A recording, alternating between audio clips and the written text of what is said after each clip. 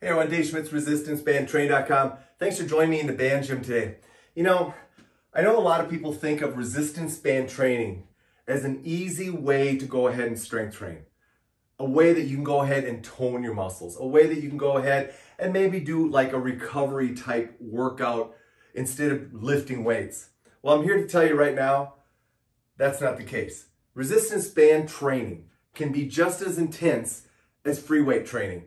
And I'm about to share 5 ways that you can go ahead and increase your strength training intensity using resistance bands. Let's get started. So let me take you through the first way that you can go ahead and increase your intensity of your strength training when you're using resistance bands. It's basic. Go ahead and add more band resistance. However, there's a few ways that you can do that. Number 1, you can choose a larger band.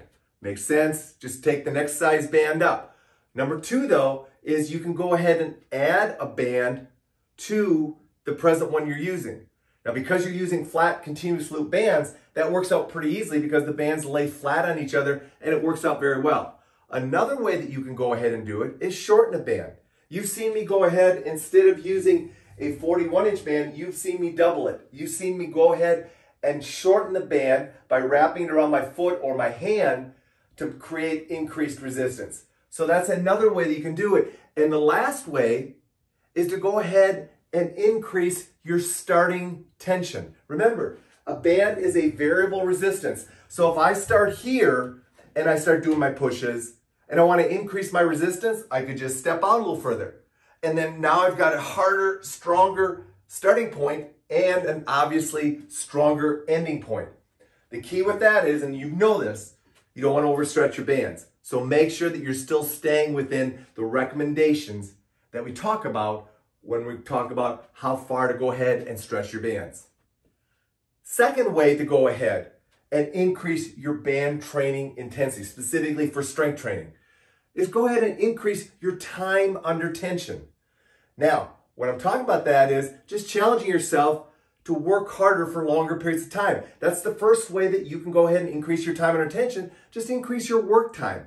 So instead of doing 30 seconds all the time, take yourself up to 40 seconds or 50 seconds or 60 seconds. Another way that you can go ahead and do it is go ahead and increase and make sure that the band always has tension on it. A lot of people, when they're training with bands, they'll choose a big band because they think they're using more resistance, but in reality, because they don't have tension on the back end, they're only getting resistance from about the last third of the range of motion. Make sure when you're going ahead and strength training, there's always tension on the system. That will subsequently increase your time under tension. The last way to go ahead and increase your time under tension is very simple. Do repeat sets. You've seen me do this before using 15 seconds on, 5 seconds off. I'll do repeat sets of the same exercise. That will allow me to increase my time, my work time, by taking short little breaks. So there's 3 ways that you can go ahead and increase time under tension using resistance bands. All right, let's talk about the third way that you can go ahead and increase your strength training intensity. It's very simple. Start incorporating compounding sets. And I know you already do this. You already do workouts where you probably choose 2 exercises and you alternate back and forth between those 2 exercises. And you do that, but there are some keys to making sure that you are maximizing the intensity of that workout. First and foremost, you want to go ahead and make sure that rest time between those sets, between those exercises, is always the same. You want to make sure the resistance always stays the same. Now that's a little more challenging with bands because if I'm starting here and I'm pushing, and then all of a sudden as I get tired, I start sneaking back, I'm not keeping the tension the same. So sometimes you're going to have to make sure that if you're doing horizontal forces with band, you're going to have to set your distance to make sure you stay at the same distance all the time. And then the last way is to go ahead and do what we've already talked about, and that is do repeat sets. Repeat sets of the same exercise will also create a compounding effect. But the key thing here is understanding this. Compounding sets, repeating that workout over and over again, or repeating that sequence of exercises over and over again, is how you're going to increase your intensity, but only if you keep your rest and your resistance the same. So the fourth way that you can increase your intensity is by increasing your rep speed. Now this is an advanced approach, so please don't go ahead and try this right away. Please try the other three that I've previously mentioned before you try this. But the cool thing about training with bands, and once again, you have a variable resistance, so you can increase your rep speed. However, if you're going to increase your rep speed, you have to have the exercise mastered, and you have to be under control, and you have to be able to go ahead and integrate the movement. Here's what I mean. First of all, control. You know that you can push the movement and you can control it regardless of the speed. Number two, you've mastered the exercise, so you know how to incorporate your entire body to help you perform that exercise. And then lastly, if you're going to go ahead and increase rep speed, start by increasing the concentric component of it first. What do I mean by that? There's two phases to an exercise. There's the concentric phase, which is typically you're pushing out, you're squatting, you're going from a loaded standpoint into the concentric push or pull or squat movement. The eccentric phase is on the return of the position. So you're returning back into the movement, loading it and exploding it.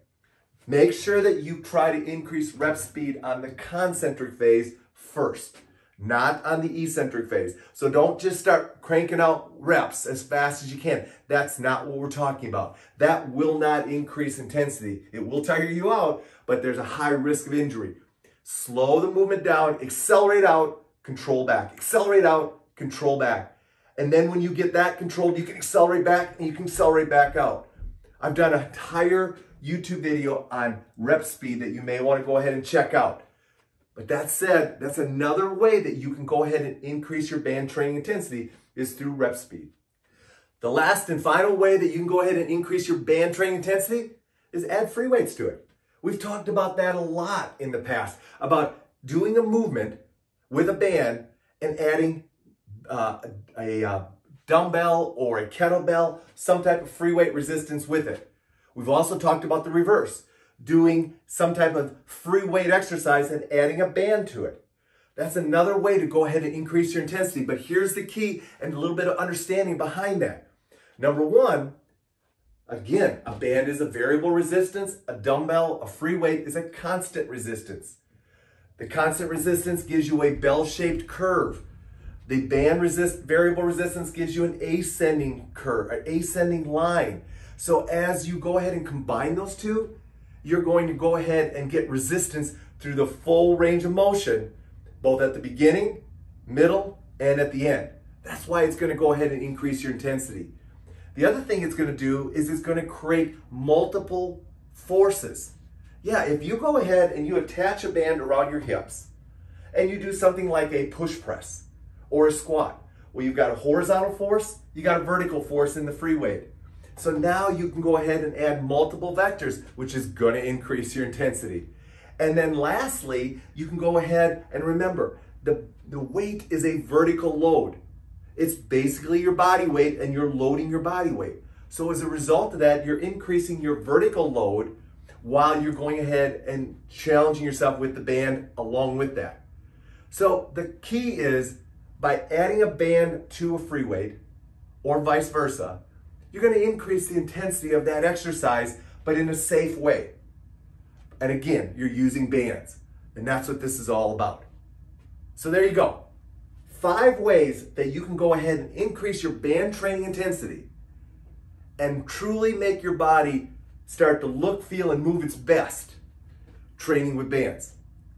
Thank you for joining me today. And if you enjoyed the video, please make sure you like the video. And if you haven't already subscribed to my YouTube channel, make sure you do that as well. And as always, guys, thanks for joining me in the band gym. And if you want to learn more about how you can join me all the time, every day in the band gym, go ahead and click on the link below and go ahead and check out the band gym as a possibility where you and I can train together for an entire year.